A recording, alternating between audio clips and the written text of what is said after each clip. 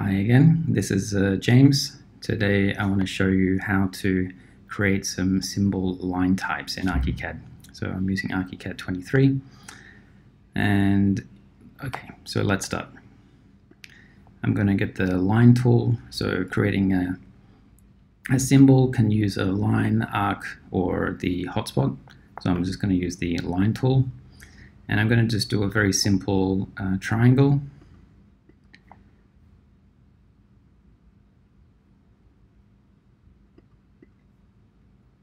So let's start with just a basic triangle.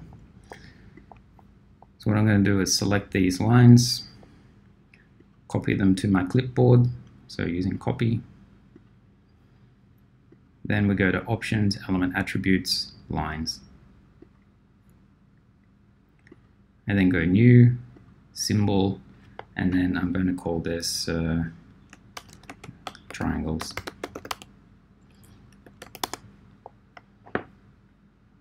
And click OK.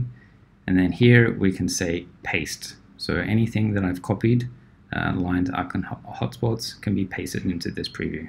So I can see the preview automatically chose a larger size. So I'll scale this down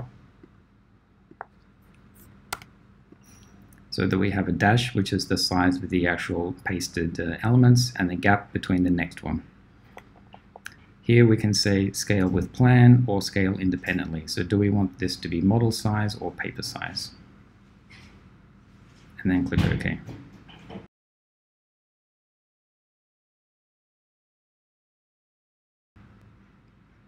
To use that on an element, I'm going to choose the Polyline tool and just move around, and then I'm going to draw a polyline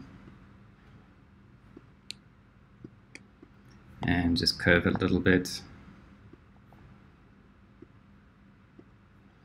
And then I'm going to use that type that we just created. So here we have the 0, 1 triangles that we just created. So now you can see that this is pasted on this line. So this can be used for any place where line types can be used. So even within a profile, a composite, or any construction element. But here I'm just using a polyline.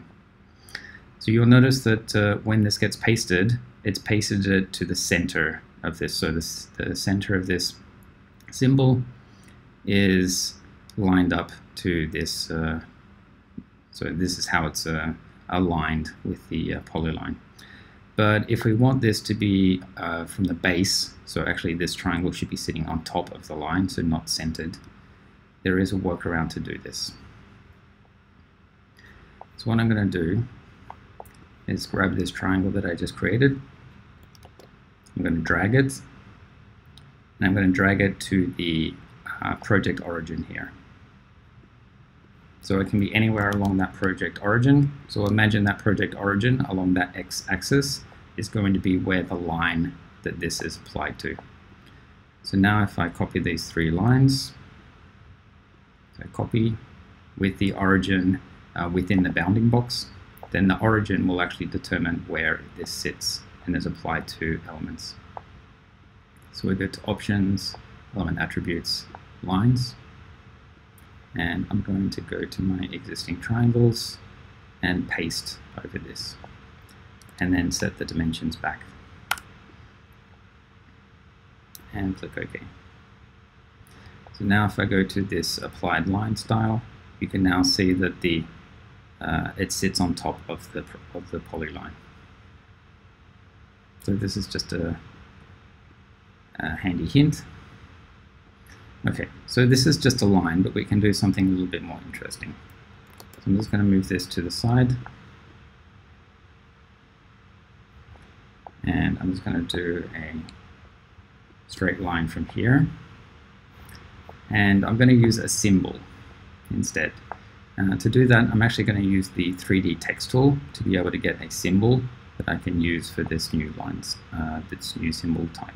So go into my object tool, look for 3D text, and here I want this rotated not vertically, but I want it flat.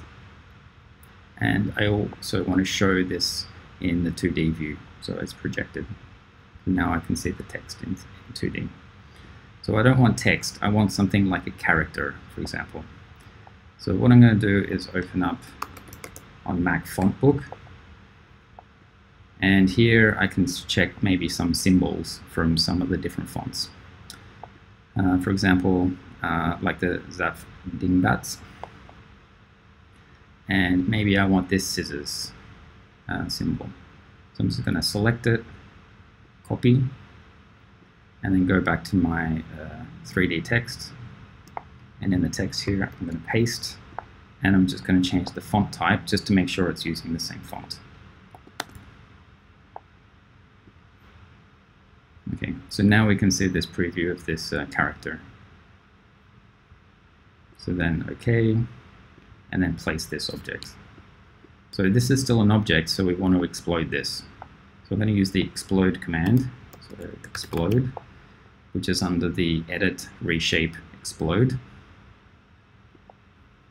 I don't want to keep the original, and click OK. I'm just so now I'm selecting the whole thing, but there's a fill here which I want to delete. So I'm just going to suspend groups, select that fill, delete.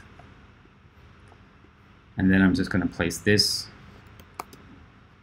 so it's going to be centered along that line that I just drew.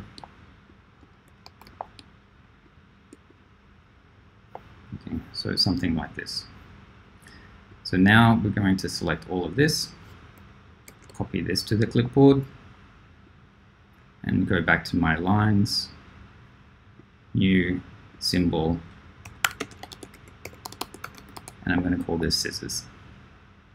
So you could imagine using anything for this, drawing anything for this. So go OK, here and paste.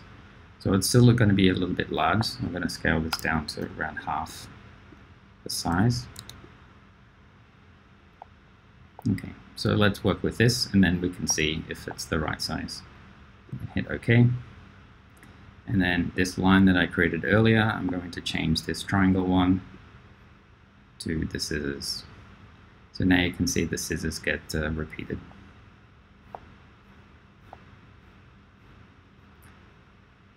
So I can see that there's a little bit of a gap here.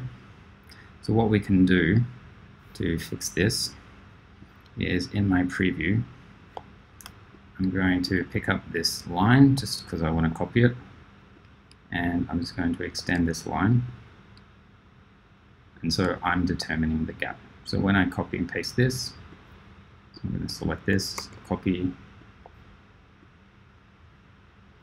go back to lines and find my scissors, and I'm going to paste this new one, but I'm going to say the gap is 0. So therefore it will be continuous. And OK.